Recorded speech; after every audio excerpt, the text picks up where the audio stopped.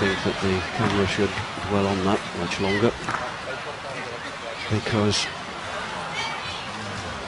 that looks a very, very serious state of affairs for this very great horse, Hickstead. To me, oh dear, that is so sad. I'm very, very sorry to say that that looks, as much as I can ever tell you, a heart attack, and possibly the end of the road for a very, very great horse. And I'm as sorry to see that as I'm sure you are all across the world.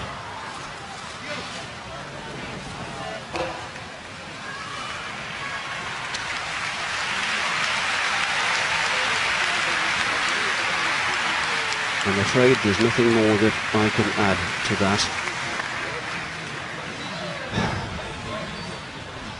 But that... Don't show it to us again, for goodness sake.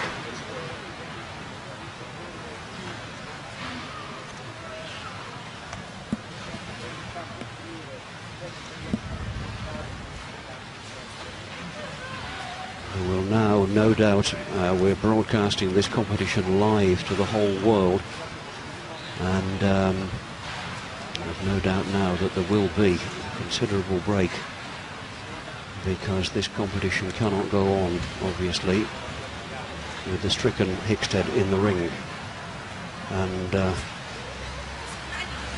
afraid to say that this is a very, very sad situation, and the crowd are absolutely stunned. The horse ambulance is coming into the ring.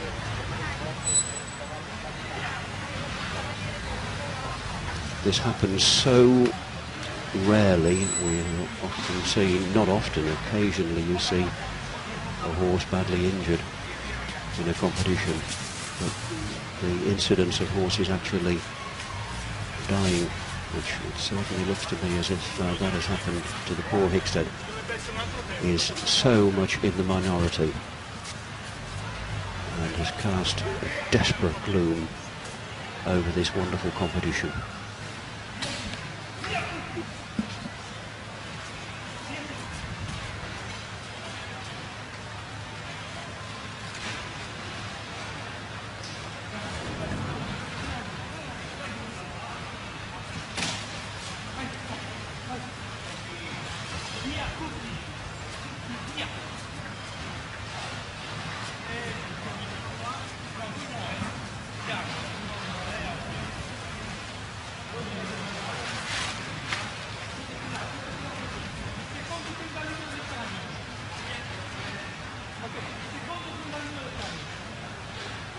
People obviously consoling the no doubt heartbroken Eric Lamaze there. Pilar Lucretia Gordon next to him there. She's already jumped a clear round this afternoon. 4 clear rounds.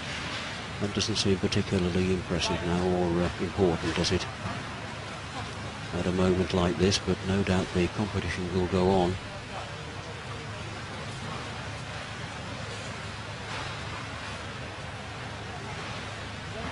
But a totally stunned crowd,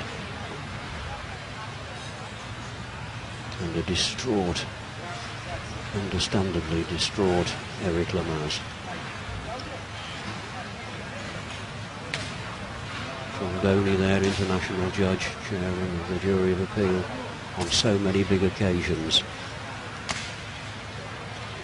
Nick Brooks Ward, son of the late great Raymond Brooks Ward, who I worked with at the BBC for 15 years, the commentator.